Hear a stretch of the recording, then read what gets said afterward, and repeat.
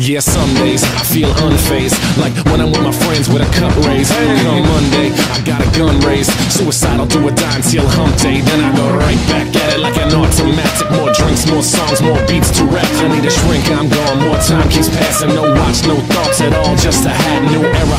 Rep my P's and those O's. Need us Phillies with the orange and black to feel home. From Citizens Bank back to Camden Yards. It's a tale of two cities, and trust we go hard. Trust we go hard, yes we go hard. You said we go hard, I said we go hard. Rockin' my Bob Cousy, stocking up on the loose. Think the lyrics come easy, but the life is a doozy. And yes, I'm choosy, and no, I won't settle, but I still take pop off over that kettle. Cause I'm talking bigger picture, and yes, I'm gonna hit you with the...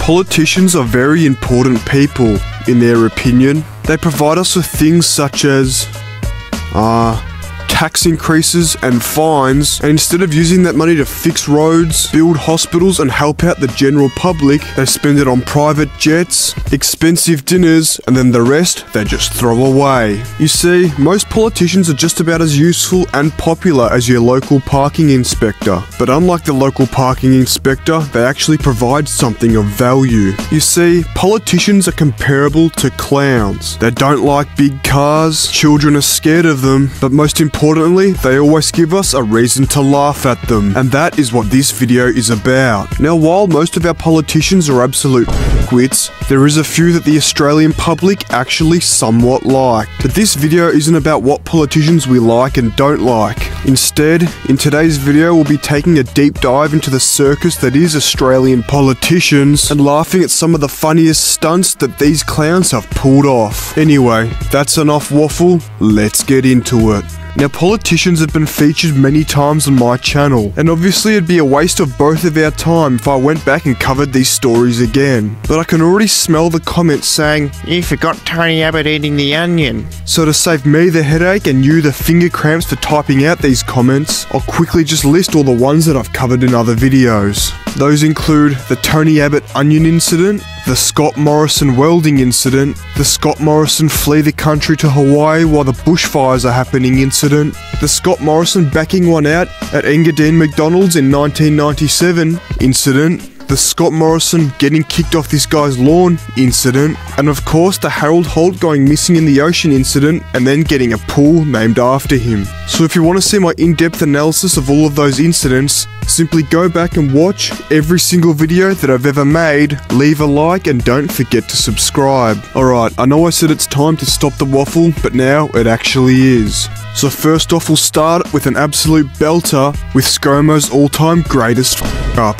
And that, of course, is Scott Morrison mixing a little kid while playing soccer. Now, unfortunately for Scott Morrison, he was in Tasmania, and while he was there, he decided to visit an underrated soccer game. Now, while Scott Morrison may be an absolute weapon when it comes to munging down food, unfortunately, it seems that everything that he's been taught about bull sports has come from Boris Johnson. There's not much to say about this incident besides the fact that the kid wasn't hurt, and that ScoMo did apologise to him and they laughed it off after. So we'll just let this clip play through one more time and just contemplate how lucky this kid was that he wasn't turned into a human pancake.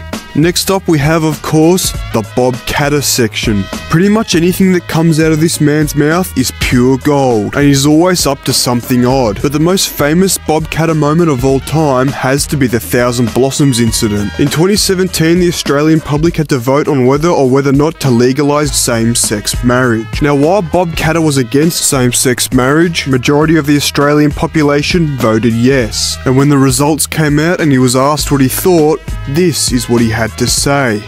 I mean, you know, people are entitled to their sexual proclivities.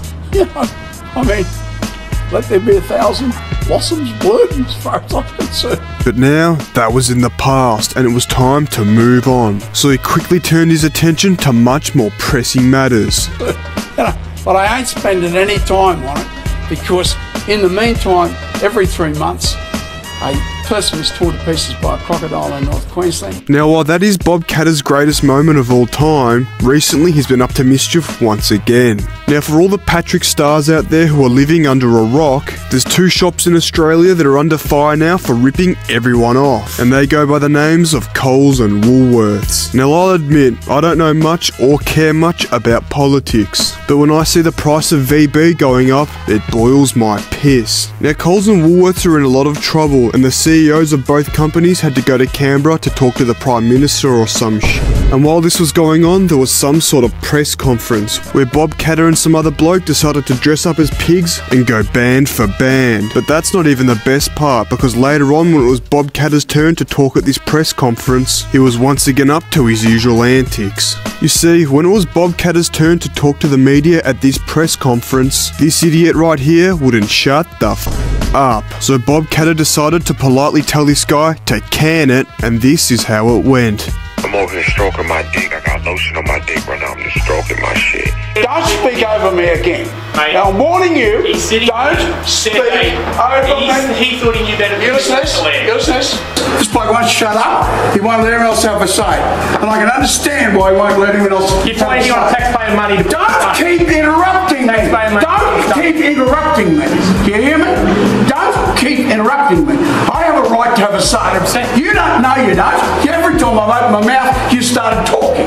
Right, now shut up. Alright, that's enough about Bob Katter. It's time to move on to Bob Hawke. Bob Hawke has to be one of Australia's most loved Prime Ministers of all time, and the cherry on top is the fact that he absolutely loved beer. Now, while it wasn't an uncommon sight to see Bob Hawke with a Denzel Frothington in hand, the most famous instance of them all has to be the Bob Hawke SCG beer chug of 2012. While walking through the crowd, he was stopped in his tracks and handed this beer. And due to the fact that most of his career was spent as a public servant, he knew that he had to give the people of Australia what they wanted. So he stopped in his tracks, smashed down that beer, and the crowd went crazy. But not only was this one of the greatest moments in Australian politician history, it was probably the most exciting thing to ever happen at a game of cricket. Now, unfortunately, Bob Hawke passed away in 2019, but his name and legacy live on in possibly the most Australian way of all time, on his very own beer can. Now, while we're on the topic of politicians and beer, we'll have to get into what is possibly the most relatable politician moment of all time. Politicians have struggled for many years to be relatable to the Australian public,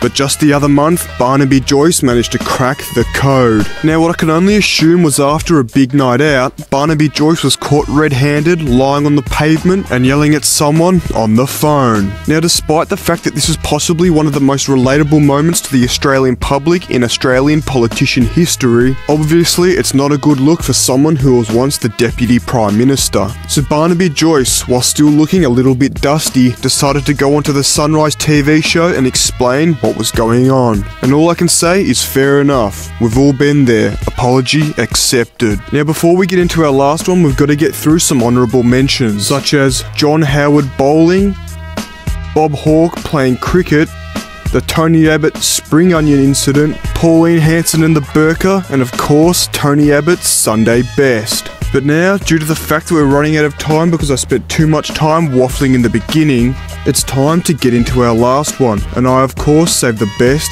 till last. And that of course is Fraser Anning and the Egg Boy incident. After the Christchurch attack in 2019, Fraser Anning decided to blame the attack on the victims. Now obviously that's a pretty dumb thing to say, even for politician standards, but luckily this young lad was lurking in the shadows and ready to pounce. Now after he'd heard his fair share of waffle from Fraser Anning, right then and there he laid an egg and decided to turn Fraser Anning's head into an omelette. Now despite the fact that he was tackled to the ground and arrested, Egg Boy became a national hero. He even got free beer out of it, and Fraser Anning quit politics forever. You know what they say, play stupid games, win stupid prizes. And on that educational note, it's time to end. If you enjoyed this video, make sure to like, subscribe, comment and share if you'd like to hear more teachings from the Prophet of Yorak Hunt. And if you enjoyed this video so much that you watched it all the way till the end, make sure to comment, He needs some milk! to let me know.